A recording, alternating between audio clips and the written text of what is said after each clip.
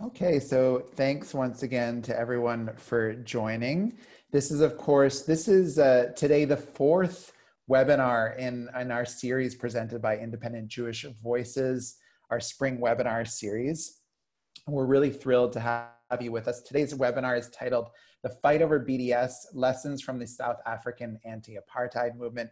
We have two wonderful guests who are with us today who are going to be sharing their thoughts and reflections. And then, of course, we're going to be taking questions from the audience afterwards. First, to introduce myself, my name is Aaron Lakoff. I'm the Communications and Media Lead with IJV Canada. And a little description of today's webinar.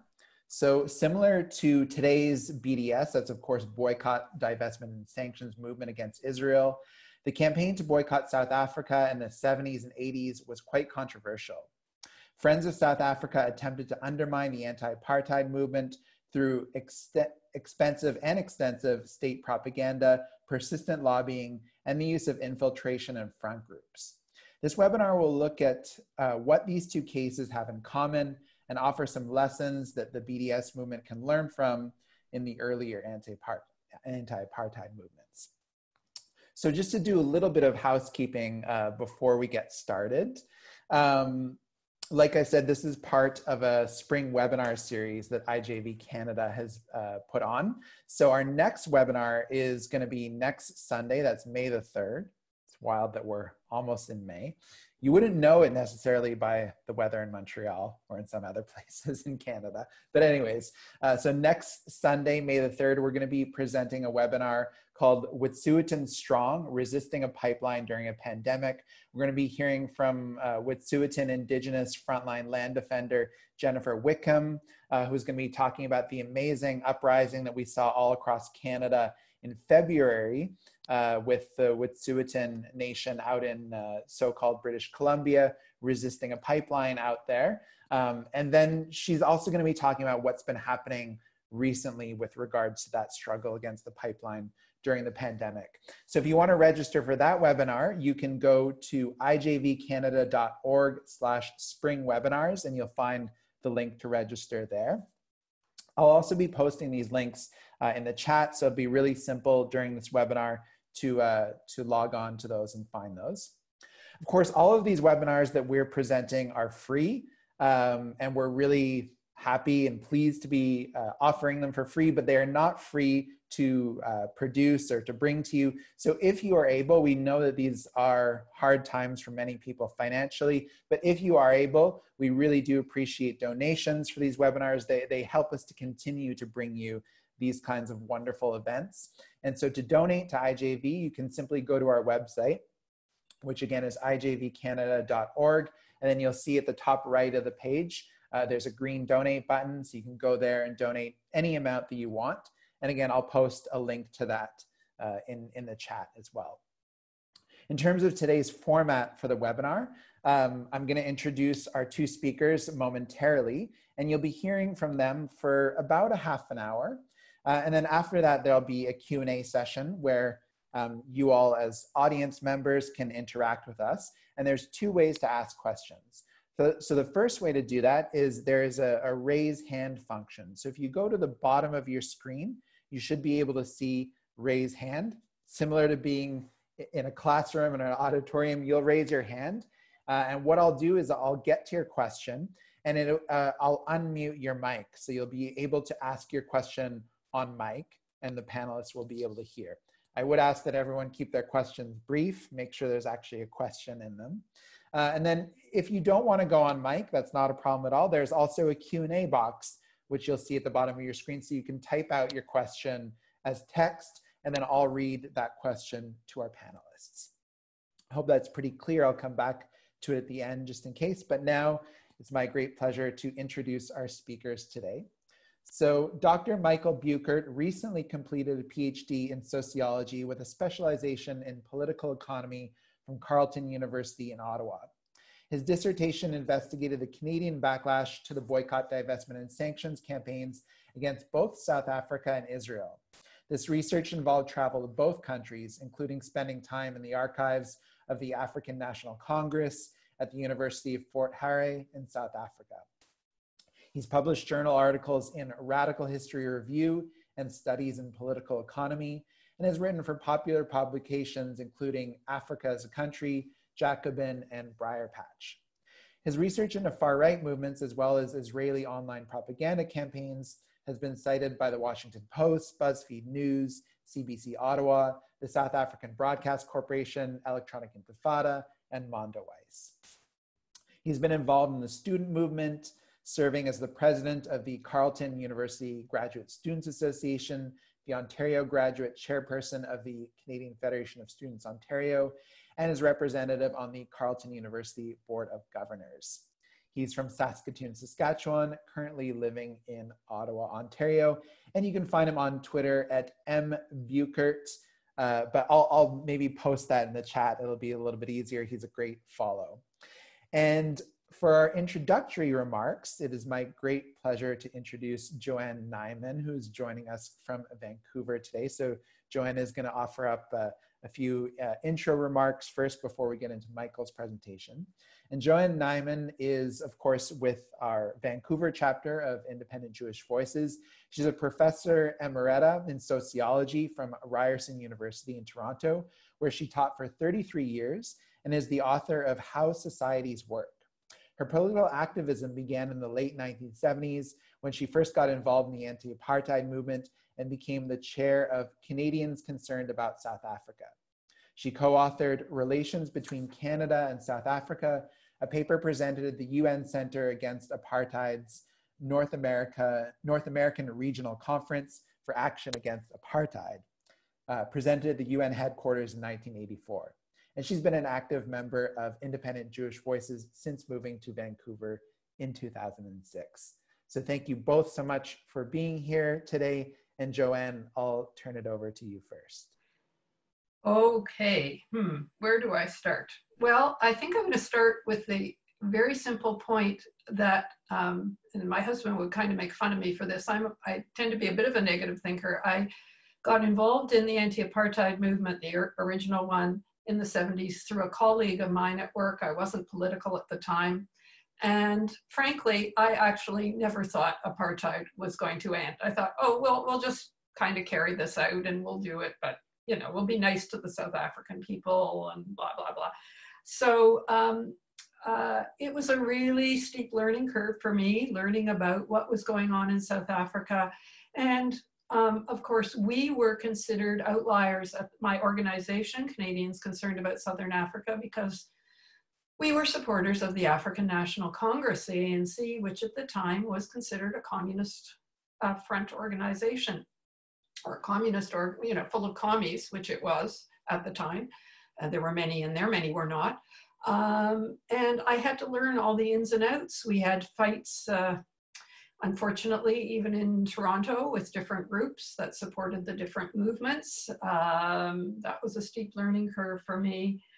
But the bottom line was realizing that we all had to come together to fight the Canadian government, which verbally claimed that it supported South Africa, verbally claimed it supported the anti-apartheid movement, but in real economic terms, economically was supporting the businesses, Canadian businesses in Southern Africa. And in 1984, we ended up presenting at the UN, and I just want to read one sentence in the piece that we wrote for this event. However, Canada was quite prepared to support general resolutions calling for the end of racial discrimination. Canada argued at the time, and indeed has continued to argue, that South Africa would more likely be influenced to change its racial policies through quiet diplomatic approaches rather than international pressure. Sounds a bit familiar. So we were considered quite radical. We knew we were being chased or being watched by the RCMP. Later, we subsequently found out that they had 5 volumes of us on file of our organization. And one of our members actually got a knock on her door from an RCMP agent one day, not an RCMP officer in uniform. So I guess the bottom line, I won't go on and give too much detail because Michael's going to do that and he's going to do a great job. I've read his work and it's great. Just to say the old saying, the struggle continues, and we never know how these things are going to end. And I'm very optimistic that we will see some justice for the Palestinians, but we have to be struggling at it. We can't stop. So I'll stop here. Thank you so much for that, Joanne. Again, that was Joanne Naiman, who is with our Vancouver chapter of Independent Jewish Voices. And I'm going to turn it over now to Michael Bueckert. Thank you very much, Aaron and Joanne. Very excited to be here today and to discuss some of the things that I've been writing about and thinking about for a few years. So it really is an excellent opportunity. I did want to talk about the struggle over BDS in a historical perspective in relation to the anti-apartheid movement. I think especially we're talking about 26 years since the end of apartheid. And there's a funny thing that happened when apartheid ended, even when Mandela was released from prison in 1990, is that all of a sudden everyone was on the same side. Everyone was a fan of Nelson Mandela. Everyone had been against apartheid, but it's really not true. But this, the history is that the boycott was actually quite controversial. And yet that part of history gets erased, I think, from historical memory. And in fact, not only was the boycott controversial, but many people put concentrated efforts into trying to stop it. So for my talk, I thought I'd give sort of a big picture overview about the opposition to the South African boycott. And then perhaps we can get into some more specifics, depending on what people are interested in. So like the backlash to the BDS movement today, there was an intense reactionary campaign against the South African boycott, led by the South African government and by its supporters in Canada. So the South African government led an international propaganda war against the anti-apartheid movement. In the 1960s, this was mostly propaganda. The government, through the Department of Information, had, it was producing glossy magazines, it was producing radio programs, and all sorts of propaganda that it distributed around the world. Then in the 1970s and 80s, these efforts became more aggressive and even criminal. South Africa led a covert propaganda war that was funded by slush funds and money laundering. What it did is it went around the world, it created newspapers, it was creating front organizations, especially in Europe and the US, and they were targeting the offices of the ANC with burglary and in some cases even assassinating ANC members. So in Paris in 1988, they murdered Dulcie September, ANC representative there. South African government officials justified this secret war by appealing to the threat of so-called total onslaught, or the idea that South Africa faced existential threats and therefore the country had to take on controversial methods in order to defend itself. And this is somewhat similar to the idea of delegitimization, which we hear discussed in relation to Israel today. I think it's important to remember that Canadians played a role in this reactionary campaign. There were elitist lobbying groups like the Canadian South African Society, which was an organization that sought to network with influential people and to bring them on side to get them against boycotts and the call for sanctions. So this society was led by high-profile members of the corporate and business elite and political elite, including corporate executives, a Quebec Superior Court judge, university professors, church leaders, and even a former Liberal cabinet minister who at the time was married to the Governor General of Canada. So it was quite an elitist organization with a significant connection to people in positions of power. And so their work was a lot of lobbying, a lot of education, writing letters to the editor. They provided materials to the McGill Board of Governors to help them counter the calls for divestment on campus, and a number of different initiatives like that. There was also an aggressive South African embassy, especially in the mid to late 1980s. And especially in 1985 when Ambassador Glenn Babb arrived and he started doing these speaking tours across the country, trying to convince the public that they were being misinformed about South Africa. I actually wanted to show a picture, if I can make this work, of, this should be an image of Glenn Babb given this huge interview profile in the Ottawa Citizen at the time, given the chance to tell his story, the South African government's side of the story. And this was pretty typical. Glenn Babb was given space across the country in newspapers, on the radio, all sorts of venues, even hosted by student debate clubs, by Rotary clubs, all sorts of civil society organizations, giving a platform to hear what the official apartheid perspective was. And then in the late 1980s, the embassy ran a nationwide front network of these Friends of South Africa type organizations that it established. They recruited local volunteers, and these organizations were intended to appear independent, but they were financed and run by the embassy in Ottawa.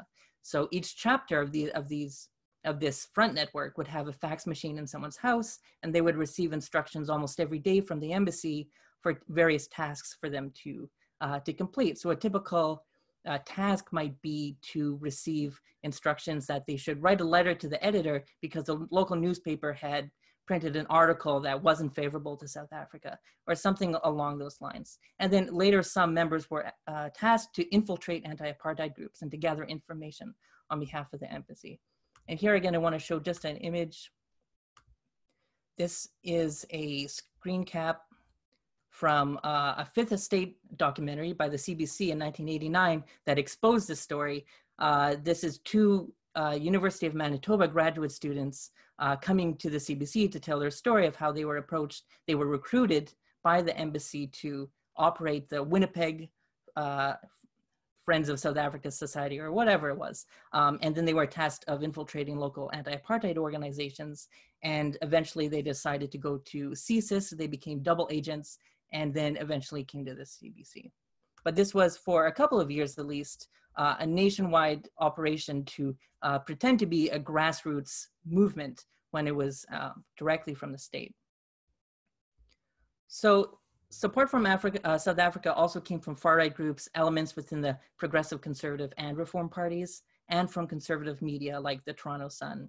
And big publishers like Conrad Black and Peter Worthington, for example, were very high-profile advocates for South Africa during the time. So for the most part, after the 1970s, these groups were not really willing to defend apartheid itself, which was clearly immoral and pretty difficult to defend. So instead, the dominant energy of all of these different groups went into campaigns to demonize the African National Congress and other liberation movements as communists and as terrorists, as well as to promote the idea of reform over revolution, or the idea that ongoing economic and diplomatic cooperation with South Africa was the best way to bring about peaceful change in the country. And I just want to highlight some of the common complaints that were often heard made by supporters of South Africa, as they might actually sound somewhat familiar. So they would argue that South Africa was being singled out for condemnation, especially from the United Nations, and being held to double standards while worse regimes were getting a pass, usually pointing to the Soviet Union. They'd argue that inflammatory language about South Africa was being used, and this was undermining the possibility of informed and rational debate about South Africa. So again, I want to show a couple of images. Here is the cover of a magazine from 1986, I believe, a special edition of this conservative magazine. The theme is South Africa, Nation on Trial. Is it a black-white conflict? And this is a magazine that was distributed to all members of parliament by an outside group. So, and then there was one more image I wanted to show. Here is a big article in the Globe and Mail, again from 1986, The Good Side of White South Africa, by Kenneth Walker, who had just recently visited the country as part of this fact-finding tour, I believe promoted by the South African government. So this is the kind of propaganda that was being put forward in the media at the time. So, so they argued that boycott supporters were not opposed to apartheid as a policy, but that they were against South Africa itself as a society, and that ending apartheid would lead to ethnic cleansing of the white population, to bloodbath and destruction. And then for proof, they would turn to neighboring countries and then argue that democracy didn't work in Africa, so it will not work in South Africa. And here I want to show an image. So this is a comic. This is from a comic from 1985 or 86 that was distributed by a few different organizations in Canada. The overall comic is titled, Who's Behind the South African Crisis? And in this image, you see the Soviet encirclement of South Africa. You see South Africa with a Soviet bear coming down from the north upon these frightened industries saying, we shall drive South Africa into the sea. So these warnings really were quite apocalyptic, quite existential. In some cases, they would even argue that criticism of South Africa was motivated by anti-white racism or by white guilt. And overall, what these complaints amount to are really accusations that the criticism faced by South Africa was fundamentally unfair. And if you follow the debate over BDS closely, you'll likely be quite familiar with a lot of these complaints, as they are nearly identical to common arguments from supporters of Israel today. In fact, many of them have been codified into the so-called 3Ds of anti-Semitism and the IRA definition of anti-Semitism, which are supposed to prove when criticism of Israel is anti-Semitic, but if you use the same standards against criticism of South Africa at the time, I think you find that they would apply. So there's clearly something wrong with these standards. And the difference is that, of course, nobody took these complaints very seriously, except for a small minority at the time. Now, all of this is quite similar to the current Israeli war against BDS, but there is an important distinction in how these wars have played out in Canada and the effect that they've had on boycott movements. So I want to touch on that for a second. So I talked to a number of anti-apartheid activists as part of my doctoral research, and all of them really downplayed the impact of South African lobbying, the impact that that had on their own work. And in many cases, they don't even really remember the opposition at all. So activists obviously had to counter the misinformation that was coming from the pro-South African lobby, but it didn't really impact their ability to organize or to take initiatives in support of the boycott. The exception, of course, is some of the more radical anti-apartheid groups who are subject to surveillance and infiltration, as Joanne talked about from her own experience, and sometimes spies by private companies themselves who were targets of boycotts. So some of them maybe had some of these security concerns. And then when it came to members of liberation movements themselves, they had good reason to be very worried about the South African government, which posed a real threat to their very lives. However, for ordinary boycott supporters and local activists, I'm sure many of the kinds of people who are on this call right now, they were rarely, if ever, directly targeted by South Africa or the South Africa lobby. So this is a massive departure from the Israel case, because today the Israel government and many pro-Israel organizations have an explicit strategy of putting a so-called price tag on activism, of making boycott supporters face negative repercussions for their opinions. And I'm sure we're all familiar with the smear campaigns, as well as efforts to shut down or ban campus groups, legislation to ban or criminalize BDS activism. That's particularly a problem in the US, but there have been attempts in Canada as well. And pretty much all of the BDS activists I spoke to today have personal examples of pro-Israel groups who are trying to prevent them from organizing, of trying to intimidate them, or of trying to destroy their reputation. And many stories of student activists saying that their friends are afraid to get involved because they don't want to be a target. There is simply no precedent for this in the South African experience. There was certainly fierce debate and extensive lobbying, but the South Africa lobby never posed a threat to the very right of Canadians to boycott South Africa. Israel's war on boycott, therefore, is far more repressive in its strategy when it comes to dealing with ordinary boycott supporters. If we have time, there's another distinction I guess I'd like to make between the two cases, which is in the character of the institutions of each lobby. Because the main Canadian groups that supported South Africa were basically corporate interest groups, or Friends of South Africa type groups, which were created for the sole purpose of defending that country. But today, the backlash to BDS in Canada is led by Jewish communal organizations for the most part. So you have Jewish advocacy and pro-Israel advocacy conflated within the same organizations. And since pro-Israel lobby groups have a simultaneous claim to represent Jewish constituents, this gives their arguments a tremendous moral authority and influence in society, which the Friends of South Africa groups just never had. They just never had that legitimacy. And this makes it much easier to convince people that BDS and Palestine organizing in general should be understood in terms of anti-Semitism. And this poses all sorts of obstacles for the BDS movement that the anti-apartheid movement never had to deal with. Questions of strategy, message discipline, and all sorts of things, which, so while these movements are quite parallel, there are quite a lot of distinctions. I think in many ways the BDS movement has significant obstacles and setbacks that it has to wrestle with that the anti-apartheid movement never did. And I think with that, I'll end my talk and we can go into Q&A. Wonderful. Thank you so much, Michael. As Michael was speaking, I just posted his Twitter handle in the chat. So again, if people want to follow him, it's there. Thank you so much again to both of our speakers, Michael and Joanne.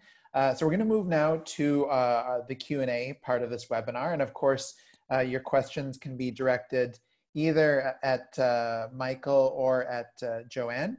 And there's two ways you can ask questions. If you want to ask your question kind of live on the mic, as it were, you can click the raise your hand feature at the bottom of your screen. That way I'll see your hand is raised. And then what I'll do is I'll call you by name, and then I'll unmute your mic so you can ask your question to the speakers. Or if you prefer, you can type a question into the Q&A box, and then I'll just read out your question there. So both those ways are fine. Let's see. Okay, so we have one question already from Sylvia. So I'll just read this question.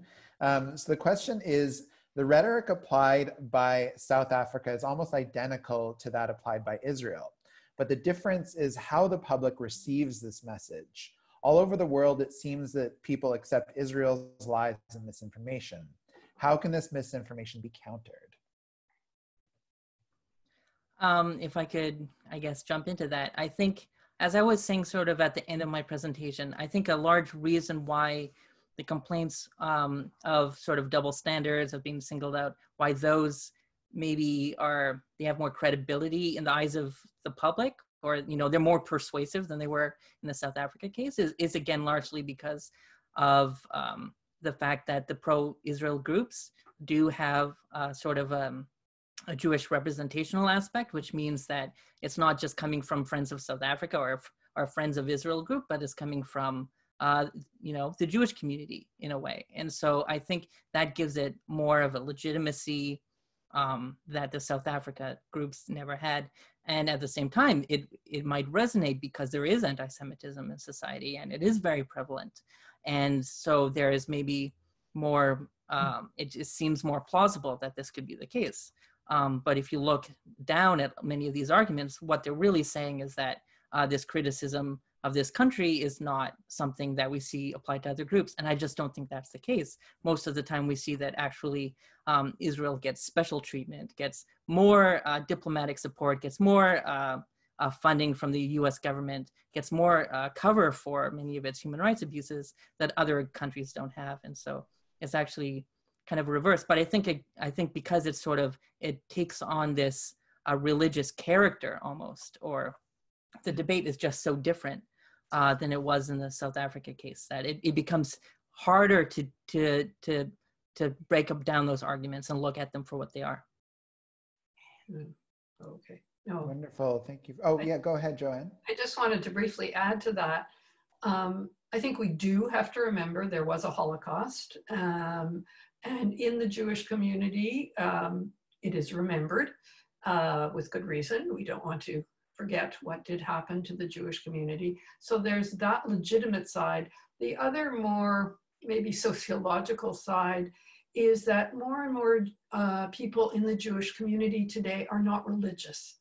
And yet they feel Jewish and they want to connect to something that identifies them with that bigger Jewish community. And Zionism has been that thing that connects them. So there's those two aspects that I think have to be considered as well. Thank you for that, Joanne. So yeah, we are seeing some questions come in via text in the Q&A box. So we would invite again people to put their questions in there, or if you want to ask your question on mic, just click the raise your hand function and you can ask it that way. So our next question that we got via text is from Elizabeth. So I'll read that out to our panelists. It says, I don't think there was a pro-South Africa part of the population at all comparable to Zionist Jews. Am I wrong? And then just in addition, she asked Omar Harami in another Zoom meeting whether if Israel annexed the West Bank, the Palestinians living there would become Israeli citizens and able to vote. He said, no, Israel would annex the land without the people. How can they do that? So yeah, I'll leave that question to either of you who want to answer that. Go ahead, Michael. Well, yeah, it's definitely true that there was far less of an audience for pro-South Africa talking points. That doesn't mean it didn't exist. There was a lot of, especially like on conservatives and on the right, South Africa was definitely something that people identified with or wanted to defend in the context of anti-communism and the Cold War in general. South Africa was seen as on the West, as an ally in the region. And so there were certainly people from an ideological perspective who, you know, even if they didn't like apartheid, South Africa itself was worth defending against these global existential threats. There's many other reasons people might have supported South Africa, sort of the history as a dominion within the British Empire, like Canada was, the history of Canada fighting in the Boer War in South Africa, all sorts of reasons that would be connections, but no significant, but not to a really significant extent. And even though there were many South Africans in Canada, it wasn't the like white South African immigrants to Canada, it wasn't really an organized demographic bloc, and many people didn't want to be associated with pro-South Africa lobbying, and many people left South Africa precisely because they didn't agree with apartheid. And so so it is quite different than in the current case. You have, obviously with Israel, you have large, again, Jewish representative organizations. So you have religious groups who are of the biggest proponents of support for the country. And again, that wasn't the case previously. So again, the whole debate takes on this religious character that it didn't have in the South Africa case. Go ahead, Joanne. I would disagree a little. I don't think the religious is one part, but anyway, we'll leave that debate for another time. It did spark me to, if I can, just read, because it's horrible and humorous at the same time, from the article, the piece we wrote in the 80s of two progressive conservative members of parliament and what they said in defense of the South African regime. We have Robert Coates, who was a president for the candidate for national president of the PCs. In the paper, said he went to the Transkei and called the Black Homeland Program of South Africa the most refreshing experiment in Black Africa today. And the wonderful member of parliament, John Crosbie, who, when challenged in the House of Commons on a statement sympathetic to the apartheid system, replied, "I have gone there and seen you, big loudmouth. Have you been there? You keep your mouth shut till you go and learn, you professional bleeding heart." That's from a member of the Progressive Conservative Party. So there was that going on as well. Thank you, Joanne. So we're getting a lot of great questions coming in the Q&A chat box. So I'd encourage people to send your questions that way. Also, don't be shy if you want to ask your question on the mic. Again, you can use that raise hand function, and we'll try to get to some questions live too. It's another way to feel a bit more of your presence as an audience joining us from home. Oh, and I just saw some hands go up. That's great. So we will get to those, but I do have another question by text. So this is an anonymous person who asked this. Just how much has the BDS movement hurt Israel financially? And linked to that, I believe it's the same person who wrote, my recollection is that sports bans and high profile cultural boycotts gained a higher profile in South Africa. So yeah, the question being, how much has the BDS movement hurt Israel financially? And I'll leave that to either of you to ask, to answer that. I think it's hard to tell sort of at a macro level. I think you can maybe point to specific cases where maybe there was like products in the settlements that you could put quite a bit of pressure on, and it'd be easy for them to escape that pressure by simply moving down the road inside the Green Line, and therefore not be subject to a boycott. And so in some ways, there are some easy targets, maybe like SodaStream, for example. But as a whole, whether there's an overall financial impact, I don't think that's the case. But it wasn't really the case with South Africa either. Fundamentally, the importance of the BDS movement was as a political and educational force. It did create a constituency for sanctions down the road. It's still debatable whether sanctions themselves ended apartheid or had a more than nominal effect, but at the very least, boycotts and divestment were important for people to develop sort of a political consciousness and to put pressure on their politicians to take government action. And so, sports were also really important because they were very visible, very symbolic. And the people that they hurt the most, obviously, were the people who are most benefiting from the system of apartheid. There are a lot of benefits to that, but I guess that's sort of a big conversation I don't necessarily want to go too much into, but so BDS has, I think, a really important role as a political force, more important than any financial impact that we could imagine. Okay, we're gonna go now to a question from the audience. So this next question is from Harold, and he'll be asking this question on mic. So Harold, go ahead and ask your question. Okay, can you hear me? Yeah. I apologize, I'm sitting outside, so there might be a bit of background noise. My question is primarily to Joanna, who made mention of the Holocaust and how we have to remember that and be mindful of that. And I wonder if she's got suggestions or ideas on how to work around that, because I feel that the pro-Israel proponents have deeply politicized that and are weaponizing it as a way to silence critics of Israel. And while yes, it's important to remember that, I just curious what her thoughts are on how we can either depoliticize it or work around the guilt that the Holocaust is used to inflict on supporters of the Palestinian cause. Gosh, that's a big question with a long answer that I can't give here. I think I know Harold through Independent Jewish Voices. There are some older comrades, I'll call them, people who are in or supporters of IJV who lived through the Holocaust and are still here or had family. And they have been very important in helping us appreciate how our struggle has to, be critical of what's going on in Israel today.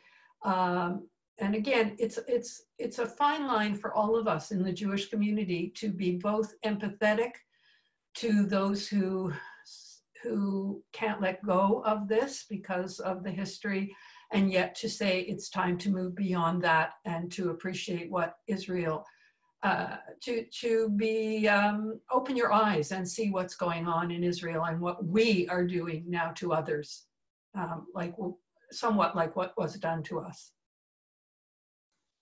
Thank you, Joanne. So we have a question here. It's a typed question from Samantha. So it's two questions, so I'll read them. Number one is, how do you stand up to universities that have decided to side with pro-Israel lobby groups? And two, how do you reason with Jewish students at universities, as in those who came from Zionist backgrounds and are taught to combat anyone who criticizes Israel? These are big questions. Michael? I think those are questions that are too big for me today. But I do think, to a certain extent, it just comes to education and to continue to do that educational work. Because if, it's counter-hegemonic. It's against the stream to support Palestinian rights, especially on campus everywhere. And so I think just continuing to do that, and to putting first always that the reason why people do this work is because it's a call from the Palestinian people themselves, and it's a call for freedom and for equality, and for asking us to do what we can, what's in our power to further their own struggle for freedom for everyone. So I think emphasizing those aspects can maybe help to counter sort of the idea, which is a very prominent idea, that the reason that people support BDS is because they hate Jewish students on campus, or there's some other sort of cynical reason behind it, when those of us who are doing work know how and why we got involved. And it's always because of learning about injustice and finding a way that we can participate in challenging it. So I think we just got to keep doing that, I guess. And if I can, that last sentence was my perfect lead into what I wanted to say, which is we just have to keep at it. Sometimes these campus protests seem very small. There's only a small group of people. Many have forgotten that when we were starting the anti-apartheid movement in the 70s, I remember, and I'm sure many of you listening might remember this, we would be protesting and there'd be 7 of us, 8 of us, standing, 3 of us in front of a liquor store. People would say, apartheid wine, I've never heard of that country. What is apartheid? Where's that? We didn't think, well, I was cynical. I didn't think we'd win that struggle. You just keep at it, and people do change.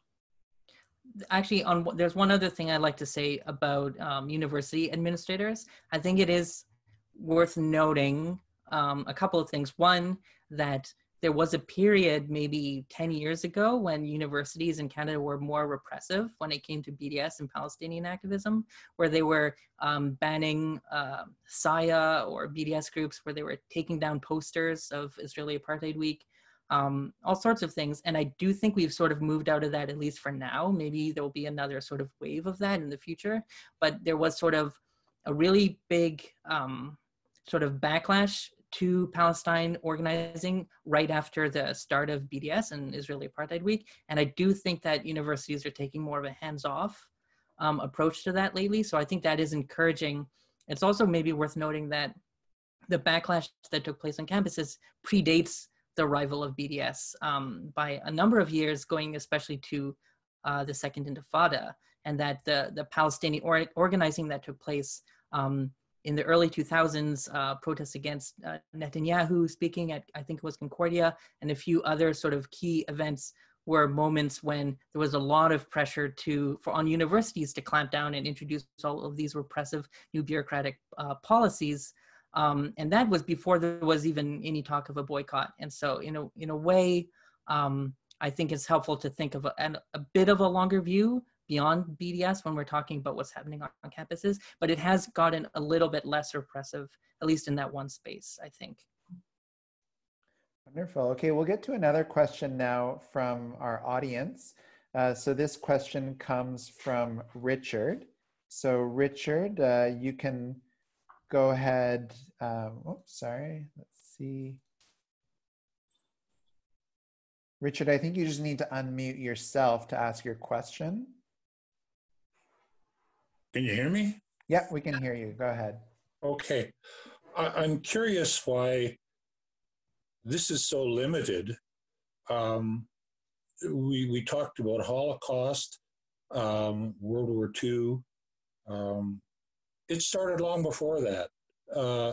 Israel was created back in 1917 when Britain and France, under the Sykes-Picot Agreement, overrode the entire Middle East, and the Rothschilds were granted Israel inside Palestine.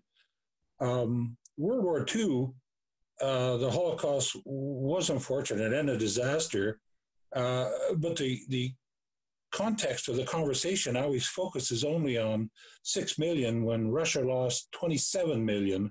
Richard, I'm going to ask you to get to your question, please. Why do we not include what's going on to further this thing? Not only you claimed Jewish communities, but the whole evangelical movement is a major thrust behind the United States supporting Donald Trump, and their belief that... Richard, can you ask your question, please?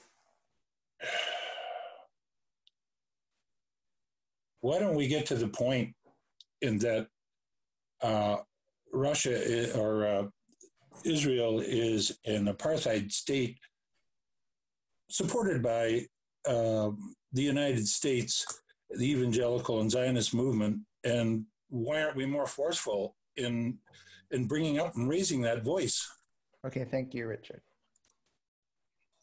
I think he just gave us a good statement. I don't know the answer. Michael, do you have an answer? An easy answer?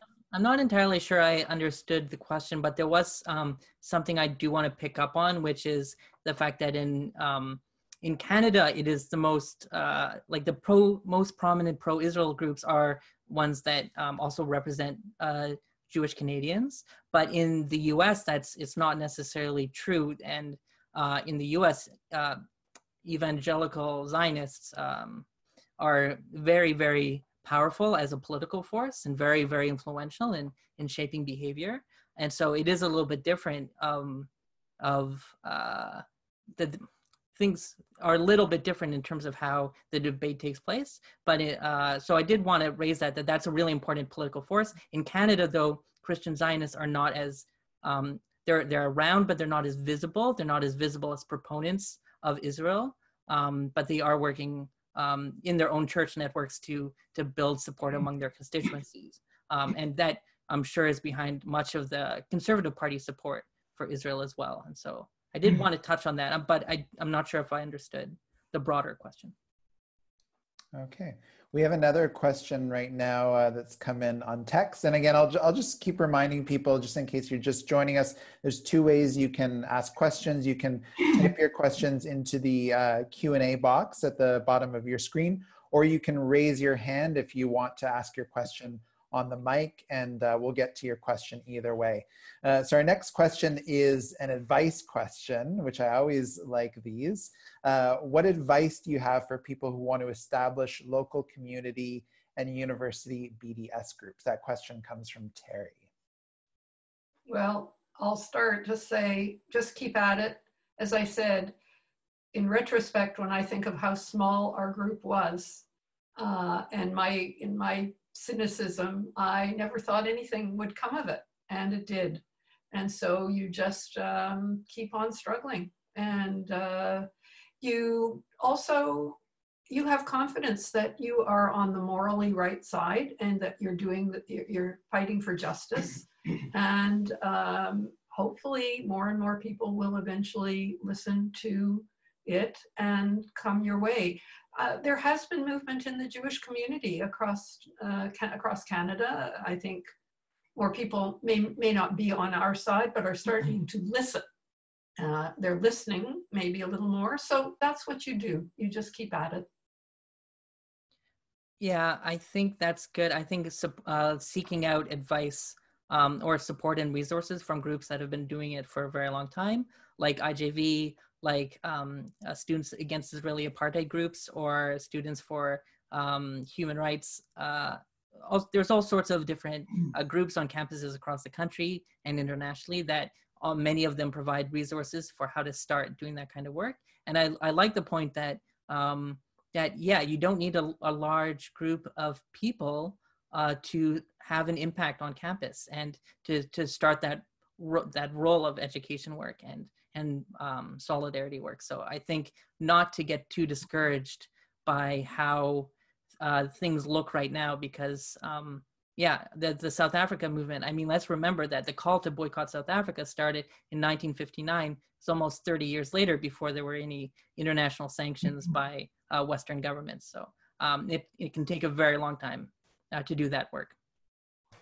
Thank you. And I would also just add, another really important thing, and it's something that we are always working on with IJV, is to take leadership from Palestinians and Palestinian organizations. That's really, really crucial when you're setting up local BDS chapters. Of course, the BDS movement has been so clearly outlined by the BDS national organizing committee in Palestine.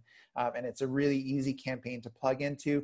And I would say beyond that, and this is just a little plug for our next webinar, which is next Sunday, for those of us living on Indigenous land here in Turtle Island or so-called North America, it's really important as well to take leadership from Indigenous people who steward these lands and stand up to protect these lands. And so again, I would just like to remind people that next Sunday at 1 p.m. Eastern, we have a fantastic webinar called Wet'suwet'en Strong, Resisting a Pipeline During a Pandemic, with Jennifer Wickham, who is a Wet'suwet'en land defender, who's going to be, talking, we talk a lot about anti-colonial struggles in South Africa and in Palestine.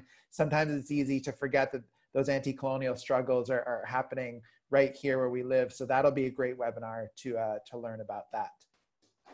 So, and again, people can register for that at ijvcanada.org/springwebinars. I'll post the link again in the chat box. The next question is from Cynthia, and it's directed to Michael. So Cynthia asks, I would love to know more about Michael's research process. What kind of sources were most important in making a research design process? Oral history, archives, national security records? That's a good question. I'll only touch on that because it could get into a big discussion. When I was looking into the pro-South Africa lobby, I had to rely on a number of sources, including extensive archives. So I did archival work. I looked to the African National Congress's archives. They had a Canada mission in Canada and units across the country, and all of their archives are in South Africa. So I went through those. I found archives, files from people who are directors of the Canadian South African Society. So the minutes back and forth. So you can get all sorts of interesting insight into internal debates. But I also relied quite a bit on interviews, and in the Israel case, relied quite a bit on just reporting news and lots of interviews. Obviously, archives are less helpful in that case, but if someone was more interested in that, then I think they could email me, and maybe I can help them more directly that way. Thank you, Michael. The next question comes from Diane. And again, this is a nice kind of strategic question. I love these when we are able to come together and talk about strategy. So she asks, what is a specific direction you recommend we all take that you feel would be effective? And I guess that can be to either Joanne or to Michael. What? A specific direction with regard to what? How to continue this?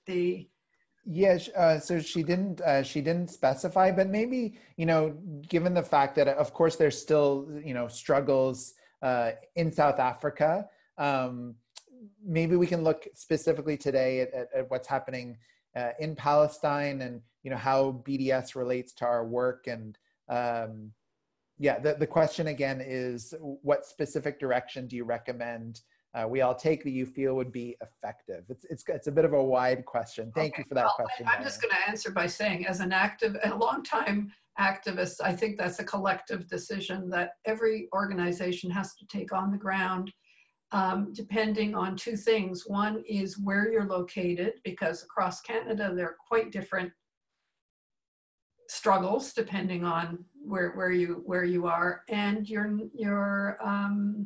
your history and your numbers, and that will change. And so it's why you have to keep reassessing how the struggle. And of course, I have to throw in now, with all the COVID-19 things going on, many of the actions and meetings and so on we would have come to a halt. So we have to now rethink a lot of things over the next little while about how our struggle will continue.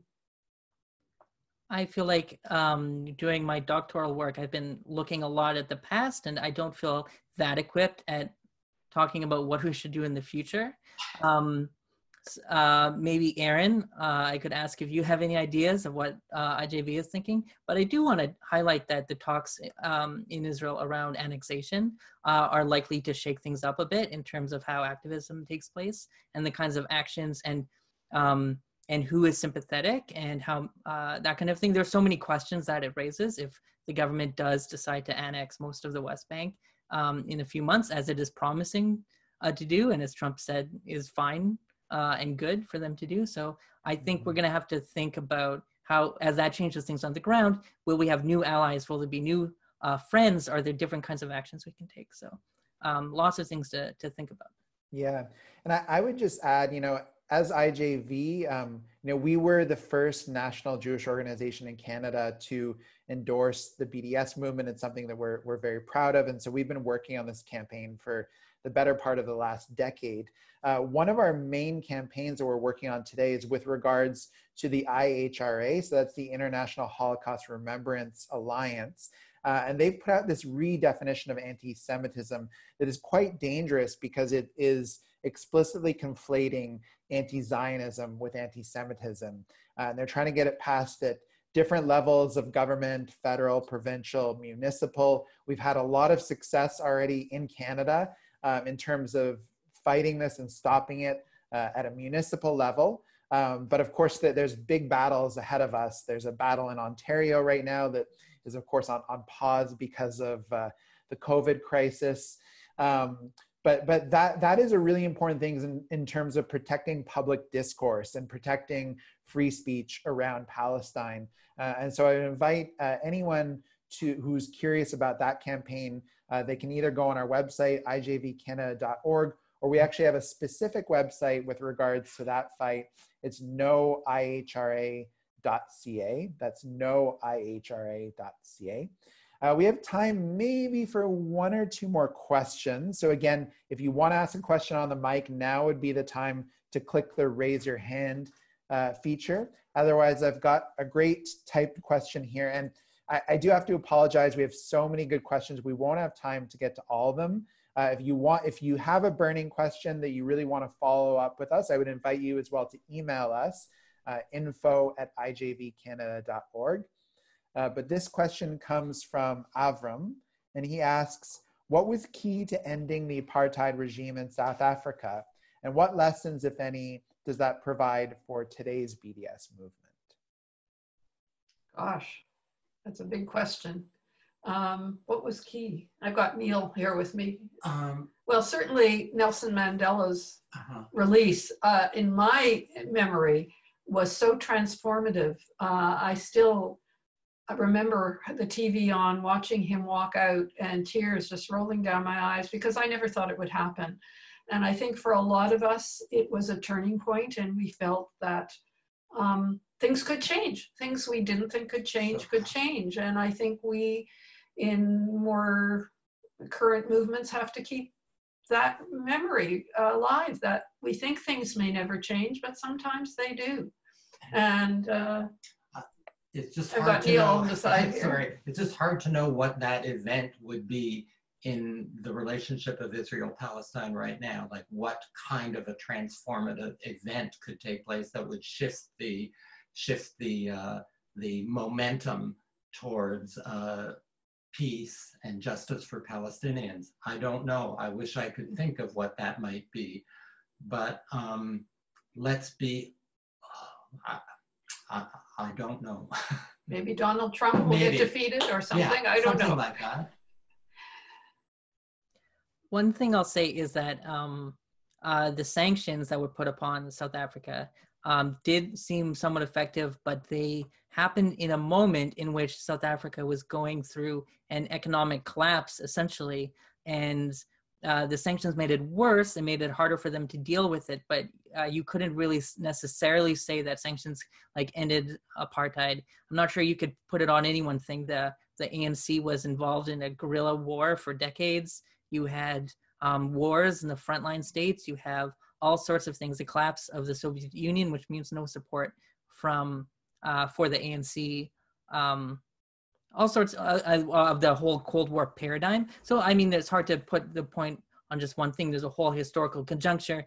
I think we just, what we need to do is continue to do the work and be very prepared and following the lead of Palestinian civil society, so that when there is a moment, an event that comes up which provides an opportunity to put pressure on governments to act, that we are ready to put that pressure and to intervene in history in that way. So that's a big task, but we just need to be ready for that. And if I can just add, as you're talking, Michael, none of us know what the COVID-19 situation is going to do for any global situation in the world, to be blunt about it. We simply don't know how all of this will play out. So we just have to keep paying attention and watching and being ready to act if we have to. Indeed, being ready is always key. I think we're going to have to leave it there, unfortunately, today. Again, I want to thank both of our speakers for all of your insights and sharing all of your knowledge and wisdom. Joanne Naiman, who is joining us today from Vancouver, and Michael Bueckert, who is joining us from Ottawa. Thank you so much to everyone who was joining this webinar, either on Zoom or on our Facebook page. We are streaming it as well on Facebook Live. So again, I do really want to encourage, last couple things, I really want to encourage people to join our webinar next Sunday, Wet'suwet'en Strong, Resisting a Pipeline During a Pandemic. I just posted the link where you can register for that webinar in the chat. It's ijvcanada.org/springwebinars. And of course, if you're able to, it's always very, very helpful if you can donate to IJV. It helps us continue to bring you webinars like this. So you can go to our website, ijvcanada.org, and then click the green donate button at the top right of the page. So thank you again, Joanne and Michael. Thank you so much for being with us today. Thank you very much. And thank you to everyone out there. So hopefully we'll see you next Sunday. We wish you all the best in health, strength, and solidarity. Until next time. That's the end.